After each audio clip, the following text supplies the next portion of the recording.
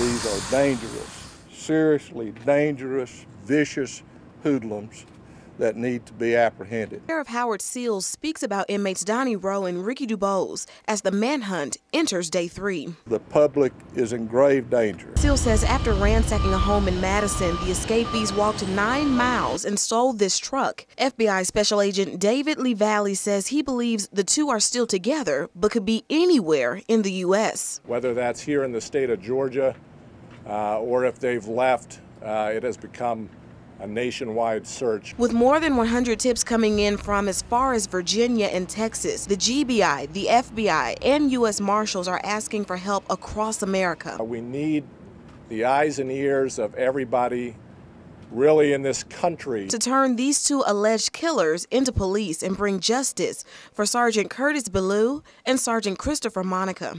And the pain and anguish that was in the toes of my feet went up to my heart.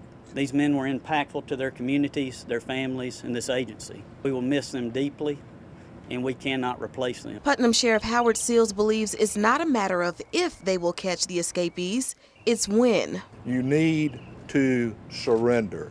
You will be apprehended. In Morgan County, Yvonne Thomas, 13 WMAZ Eyewitness News. Again, if you know anything about the whereabouts of Donnie Rowe and Ricky DuBose, keep in mind that is a new picture released today of Donnie Rowe. You are asked to call the U.S. Marshals Service at 877-WANTED-2. Again, that's 877, the word wanted and the number 2. Investigators want to keep your eyes out for this truck. It's a white Ford F-250 pickup truck with tag number BCX 5372.